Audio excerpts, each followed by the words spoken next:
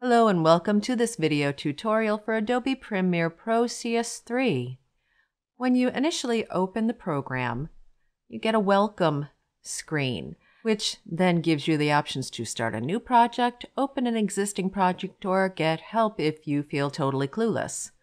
We are going to go ahead and select a new project.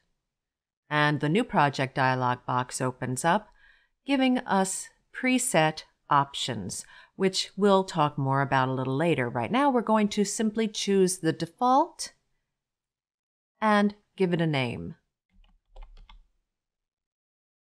And say OK. And our work area opens up. Let's take a quick look at our work area.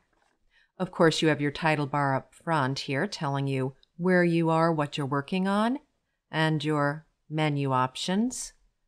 The work area is made up of different panels, and the different panels are included in sets known as frames. So here, for example, you'll notice there's two tabs here.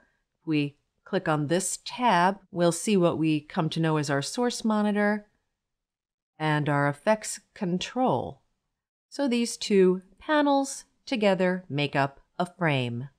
And you'll notice if you look closely on the different panels that there's a little drop-down menu or a fly-out menu here. And if you click on it, you'll see there are different options for the panel. For example, we can undock a panel. Now you'll notice here, the panel is no longer part of the frame. It's sort of floating on its own. This allows us to pretty much move it wherever we'd like.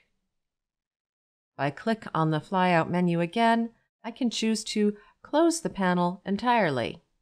Now if I say, oh no, I wish I hadn't done that, we could simply go up to the window menu and locate the item and bring it back. Now, as you can see, there are many frames and many panels, and clicking on the window menu, many more that we can add and move around. But suppose you reach a point where you say, I think I've got a little too crazy with the different panels and frames and adding them. I wish it was back like it was at the very, very start.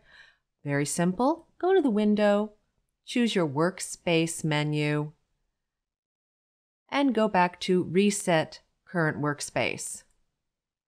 And it's saying, are you sure you want to do that? Yes, we are.